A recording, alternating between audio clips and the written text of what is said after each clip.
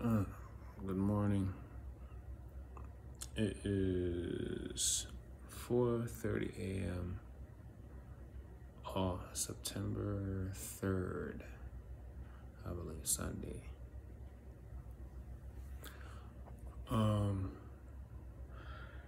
So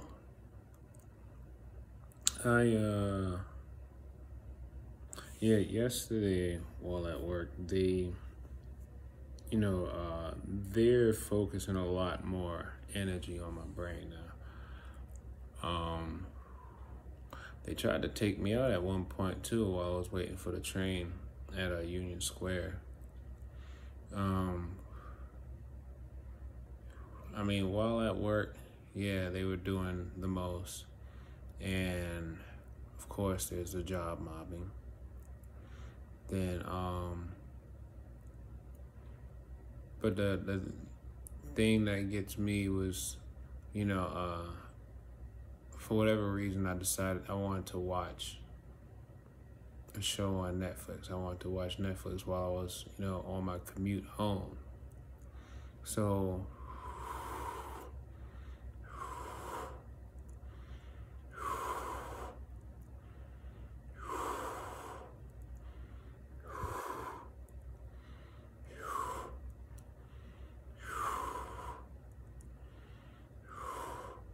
there's a lot of heat and pressure that's being released from my cranium. It's probably for like the last 12 hours or more. There's been this concentration. It's almost like a downward, focused, cylinder of energy. Just going straight down through the cranium and heating up everything in the midbrain. I'm sure that if I was to get an MRI or when that day comes, if a medical examiner does their job thoroughly, they would see that, the brain, my brain, is going to look a lot different from a normal, healthy 34-year-old's brain.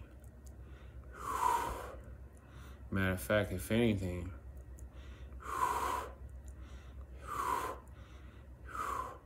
it might show that I have the brain of probably someone much older based on all of the radiation that I've been absorbing.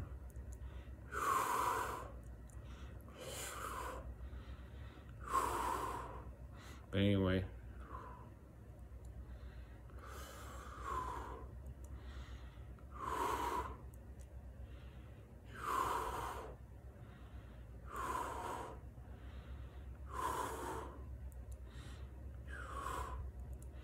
sorry, usually when this gets started, I try not to stop and I just let it just go ahead and keep going, because the more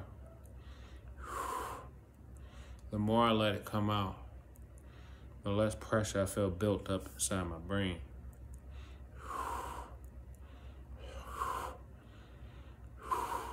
Plus, it also helps that learning about what happens to the brain and the cells and the tissue of the brain, which releases gases in the skull, which in turn also creates pressure because it's building up inside the skull. To tell you the truth, I don't know if I have any intracranial fluid at all anymore, because in order for this technology to really, work thoroughly, they would have to drain a lot of that fluid out, so then the lights, the sensors won't be necessarily interfered with, because light, when it tries to go through water, it scatters, right? So I'm sure there's probably little nano holes or little millimeter holes that allows a lot of the intracranial fluid to drain out.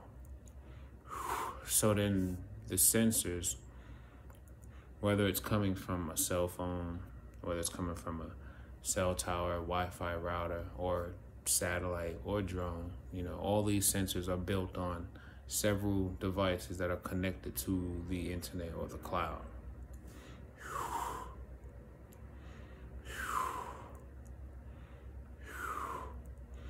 But yeah, while I was walking down the street, I'm watching this show, I'm looking at my phone.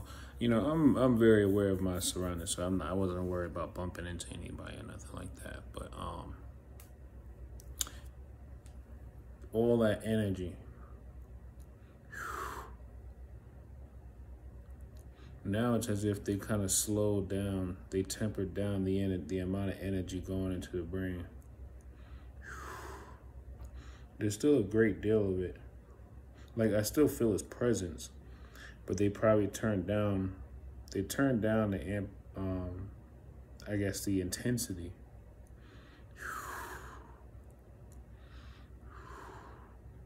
I still feel the presence of it all over the brain.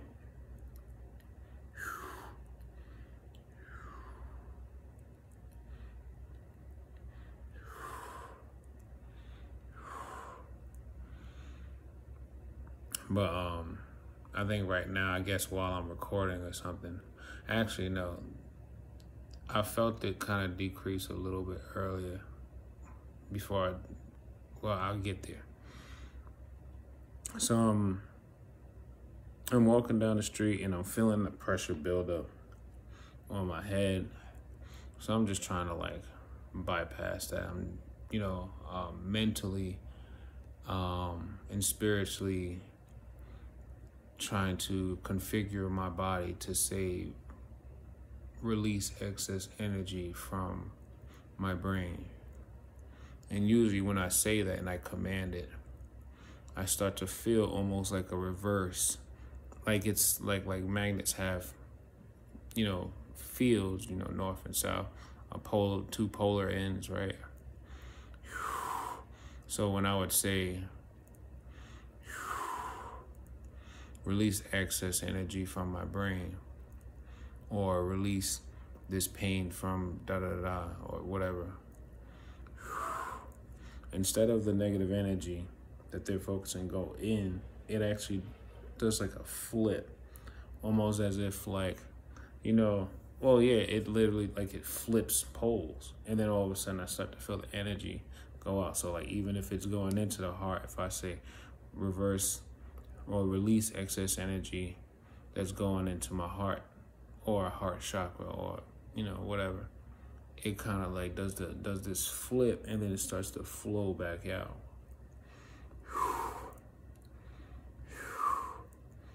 So then I get on the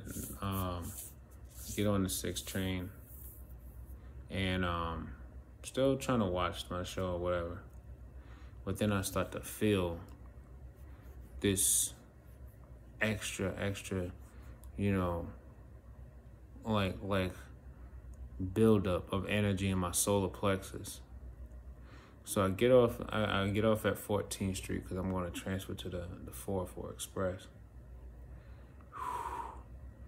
And as I'm standing on the platform, and you'll probably, I don't know, I doubt any real investigation will ever be done. Actually, no, let me not say that. It'll happen in its due time. I guess today or tomorrow may not be it, but in due time. Unless they do what they did during that one false flag event where apparently the security cameras on the platform weren't necessarily working that moment. But you know, I realize a lot of times right before there's something about to happen, a lot of times they, you know, something electronic ends up not working the moment before it happens. Something that normally works, all of a sudden it just doesn't work the moment something happens. But there was a camera there, But then whatever reason, oh, the camera didn't get that. Come on, we already know what it is. But anyway, so I'm on the platform and for whatever reason, I start feeling an intense, crazy intense, nauseated, like unbalanced, like feeling like it was almost to the point where I felt like I was probably about to pass out and like fall in the tracks or something. So what I did was I bent down and I just kind of like just waited, because it was a familiar feeling. I've had this feeling before. I've had this feeling before. And I think that feeling is one of those feelings like when one of your energy centers are completely disrupted, it throws off the flow of energy throughout your entire body. So if any one of your chakra points, if any one of your energy points ever gets completely out of balance, it throws off the natural flow of energy. So you would feel disoriented, weak, almost like you're about to die. So I had bent down, still felt myself kind of weak. Then I had bent down for about like maybe 10, 15 seconds, and I said, no, I need to get lower to the ground. It wasn't necessarily the fact that I was worried I did think about the possibility of falling in the tracks, but it was more along the lines that I realized if I'm standing, it's harder for the blood to really get to, not harder, but they were definitely manipulating things. What I need to do is get lower to the ground. So I squatted down and I start to feel everything kind of like as if like things didn't have to travel as much or as hard. Because I'm also thinking, with this electromagnetic energy that they're using, they could probably cause things to not, not probably, they can cause things to not, they could cause like your blood circulation to decrease. They could probably, prohibit or disrupt the flow of blood to your brain. So many things. So I figured I'll just squat down to make the travel much easier. And then I start to feel myself slowly starting to come back. Then I had to take my right hand and do a little chi management. I placed it right over my solar plexus, and then I pulled and pulled, and then I realized, of course, the energy is coming from my phone, my iPhone. Think about it like this: the iPhone, or just about any smartphone, really. I mean, I definitely felt energy come from my flip phone, a normal flip phone, which I really hate the fact that flip phone had Bluetooth features. I was like, why does this flip phone have Bluetooth features? It's a flip phone. Anyway, so even like what I'm doing right now, I'm feeling energy coming from the iPhone. The electromagnetic field or radiation from the phones are depending on who you are, because of course it's not going to be done to everyone, but depending on who you are, they'll basically increase the energy output of your phone, or by whether they're having background apps running in your phone that you don't know of, or you can't see. And the only way you could probably see is if you go into like developer mode or something like that. They can use radio frequencies or what is it, vibrational frequencies that can communicate with the phone's microphone, and then probably just be hell. If anything, probably running background apps or changing features on your phone that you don't know of, that forces the phone to output more radiation. But basically, it's all to increase the radiant potential to draw energy from, to create a more powerful beam. Your phone's already resonating with you. Your phones are connected to you. Just be mindful of that. Every single person that has a cell phone or a smartphone or whatever, that thing is connected to you. You ain't gotta believe it, but it is. You ain't gotta believe it, but it is. All you gotta do, right hemisphere of the brain, and this is straight up, right hemisphere of the brain, just near, not so much by the frontal lobes, but just behind the frontal lobes. I think that's your primary motor cortex. You have a main connection, or there's like this main energy sensor, this main sensor or frequency that penetrates straight through at an angle. I think you would call, let me see, if that's 90, then that would be, maybe you could say it's somewhere between, if 90 is straight up, then you could say maybe 45 degree angle, somewhere between like, I say 65, or maybe somewhere between like 70 and 45 degree angle.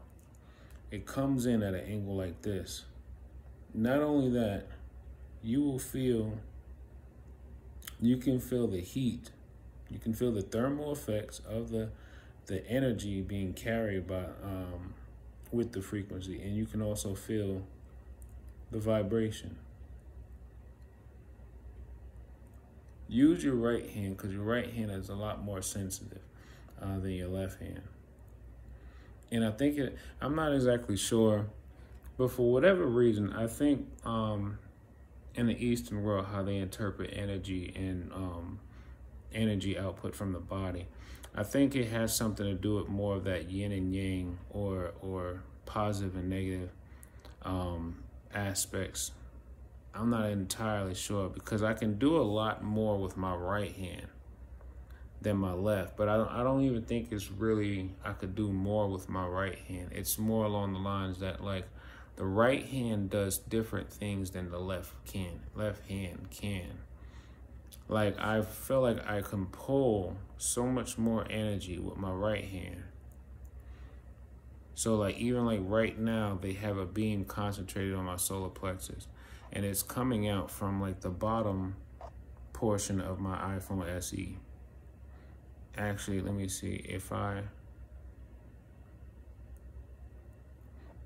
yeah, it's mostly coming from the bottom portion of the phone. Oh, but now it feels like that. Right, you know what? Because it's beam steering. Exactly, a phased array antenna. They're basically using the phased array antennas to steer the radiation into your energy points. A lot of people are gonna say, oh, that's impossible. Yeah, okay. Where there's a will, there's a way.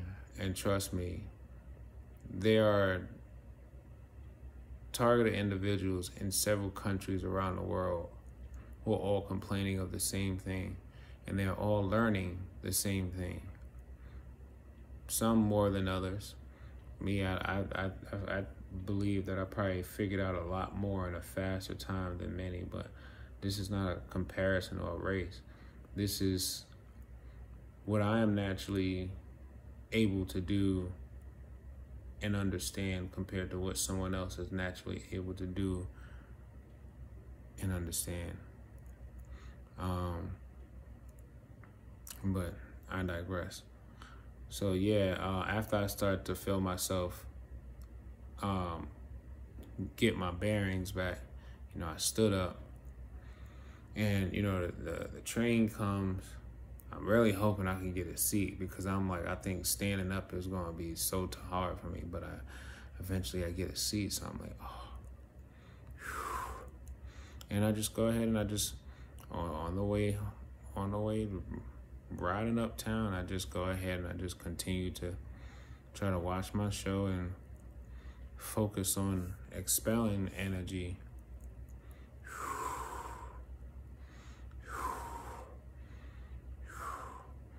Right now, about 10 seconds ago, they just created a new beam and directed it towards my heart. But then my right hand, it's like I've been holding a frequency that's been connected to my solar plexus. So then when I felt the energy build up on my heart, I moved my right hand over, and then that frequency just like did this little, like a magnetic whipping effect, and then it attached to my hand. So like, it's like the beam came straight, because, you know, I'm holding the phone like this. So the beam came straight and my hand was over here. But once I moved my hand closer this way, the beam did like this, like it just attached itself to my hand. So it's like, as long as I keep this going, most of the energy that they're attaching to my body is going to become magnetized to my hand, because it's almost as if like I created a magnet with my hand for the energy. Well, we are magnetic, actually. So if I wanted to draw the energy away from my energy centers, I have to create a new energy that can probably pull it even more. And it's interesting because all I'm doing is basically like I just tense my hand, and by tensing the hand, it's like as if like it increases the magnetism. But not only does tensing up my hand increase the magnetism, but it also feels like it increases the expelling energy output as well.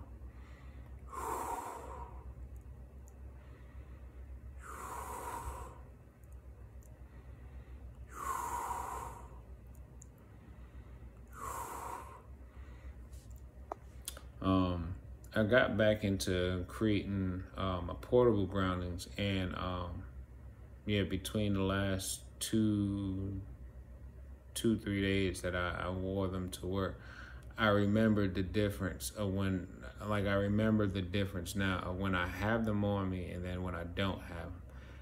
And yeah, that was a really good experiment, because I went several weeks without wearing a portable grounding piece. Look up Tony Pantalaresco or Herbs Plus Beadworks, and I think the video is called not grounding yourself, but that's another one I'm gonna show you. But I think it was called I guess protecting yourself from radio frequencies or something like that. I forgot. But anyway,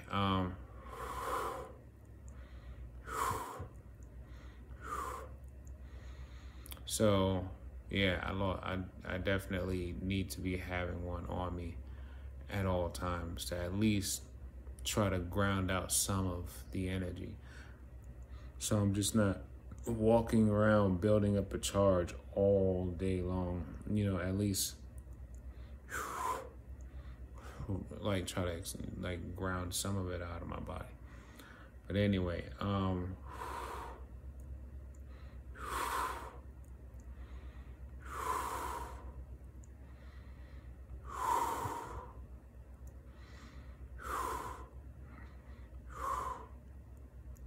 so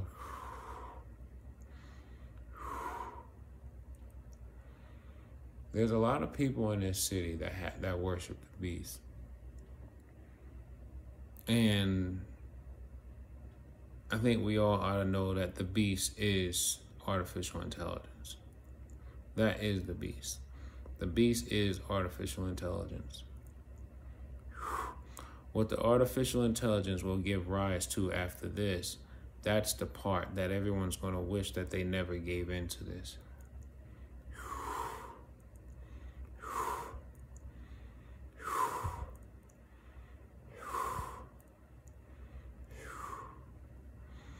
Artificial intelligence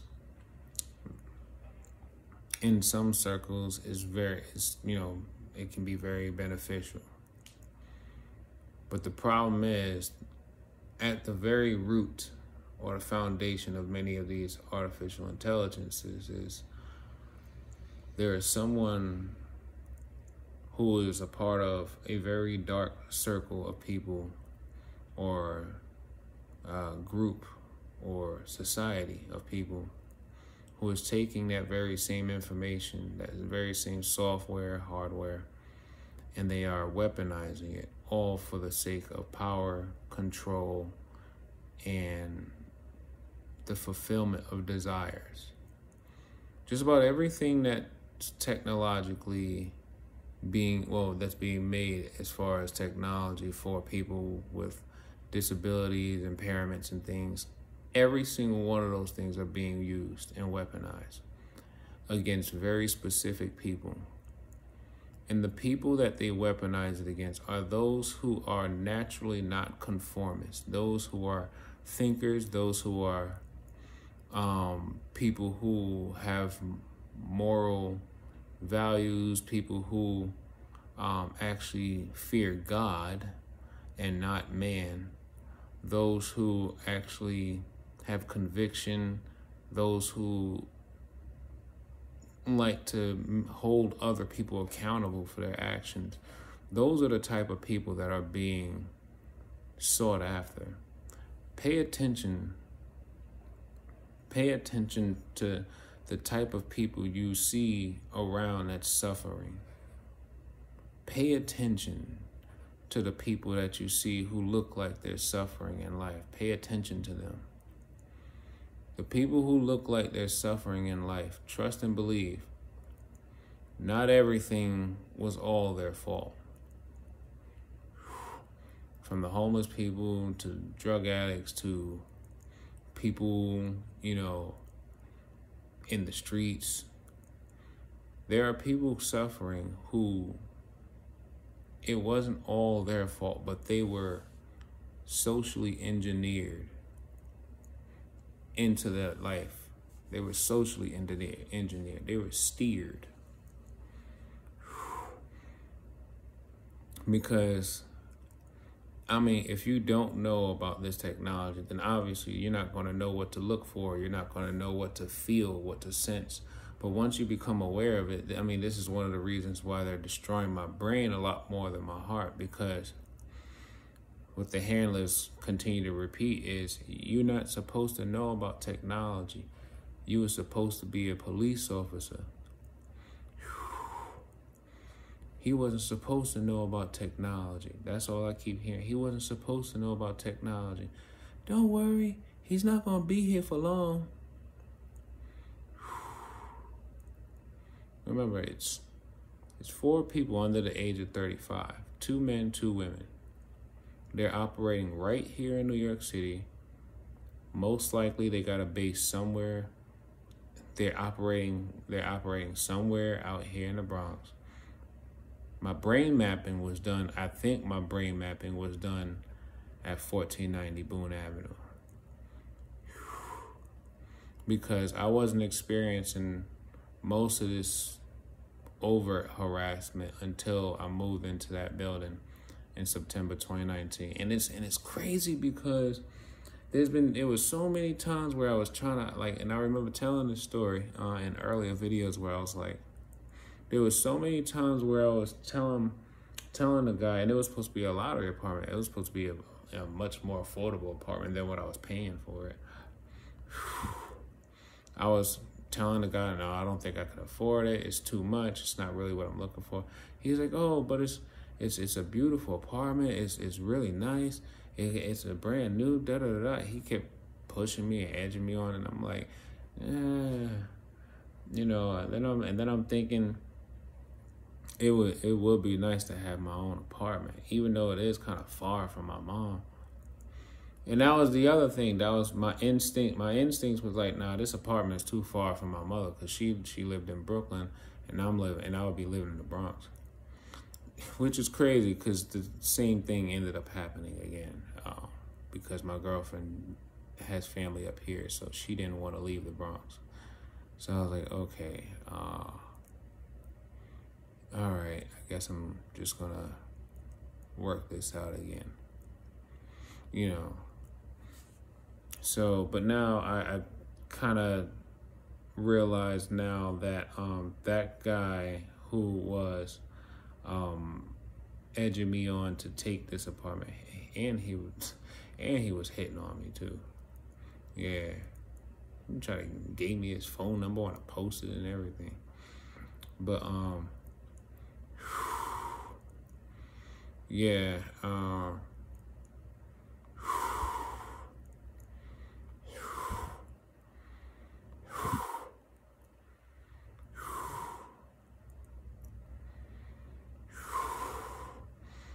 but yeah, pay attention. Don't be so quick to judge, or rather, don't physically show discomfort or disrespect to anyone until they show you that they don't deserve your respect. Whatever you think, that's always what it is. It's a thought at that moment. It's a thought. A thought is nothing until you put forth the energy to that thought, and then you start to act out or act towards that thought. What they're doing with this technology is they're trying to take away your ability to just think. If you think anything that they don't want you to think, they're going to do stuff to you. You know, there's been so many celebrities and just philosophers and other people that living or currently or past that has always been warning us of, think while you still can. And that's literally been going over our heads over and over and over again. And it's not until you realize that you're being targeted by a secret society, the deep state, or a secret government, or whatever. It's not until you realize that you're being targeted that you realize exactly what that statement meant. Because if you get V2K, then you really learn that they're trying to take away your ability to think. Synthetic telepathy is a complete mockery of God. It's a complete disrespect to God and everything that he has, done or created on this planet for humanity. This is why, and the other thing is, luckily we know there's nothing new under this sun. There's been definitely other human beings in the past, even civilizations that were more advanced than ours, probably more intelligent than ours, that have been trying to perfect these instruments and tools and whatnot. But you know what happens? When they get too powerful for the rest of humanity to basically try to temper or manage or control, God then sends his angels or his holy ones to come down and do things to work in favor for the righteous. And then God will also cause certain things like catastrophic events that will occur that can literally wipe out entire civilizations, entire populations, almost to ruins. That's why we have archaeologists. Because it's the archaeologists are the ones who keep digging up the past. And then next thing you know, we have these new hosted spirits that's now learning the weapons of the past and then trying to advance everything they've done. And then now we're just basically going to see the same thing happen again. You know, there's always a civilization that comes after a one that was destroyed, and then they dig up the artifacts of that civilization. Then they try to take whatever they had with their new advanced, you know, tools, and they try to advance whatever was done in the past. And then usually what happens after that, once they perfect the tool, then the earth or humanity resets again. Why? Because the world can't be all evil. It always has to be balanced. And anytime one thing becomes too much, it has to be balanced. There's always gonna be a balance between good and evil. Just like how in the Bible it mentions how for like 1,000 years, evil, the devil will reign, and then after his 1,000 years, like the Christ will reign, or the Christ consciousness will reign. So there's always gonna be that up and down, up and down. There's always gonna be an up and down. Right now we're looking at, the devil reigning. The devil is reigning over the earth right now. And the other fallen ones and the evil spirits that dwell here on earth, they have taken hosts and slaves of many using these devices. And trust and believe, a lot of these devices definitely have sigils and symbols and things that represent a lot of occult, dark magic stuff. They are definitely putting, like, paganism is definitely in technology. Best believe that. Best believe that. If you're not sure, and you think I'm bugging, look up techno-paganism. That's it. Look up techno-paganism and you'll see. That's why I find it so interesting. Any of these people out here who's probably gang stalking, they're walking around with Jesus tattoos or Jesus pieces, or they talk about God and whatnot, but they're working with this gang stalking secret society. No, you are not doing your soul a service. You are not doing your soul a service. Because what you are doing, you are actually going against God. You are actually helping with the advancement or the promoting of the rise of the second beast to come. The artificial intelligence is the first beast. The second beast is going to be far worse than the artificial intelligence. If anything, the second beast may end up becoming a more powerful AI or something, or AI that basically, I don't know what that's going to look like. I'd have to go back to Revelations. But when you think about like a beast with, 7 heads, 10 horns, hell, look at some of the world's most powerful, I guess, weapons companies, neuroscience companies, quantum computer companies, all these different companies. They're all pushing and pushing and pushing for transhumanism. Transhumanism basically taking the natural human being and augmentating it so that it's not only organic, but it's also partially inorganic, because it will be able to communicate and work with electronic devices.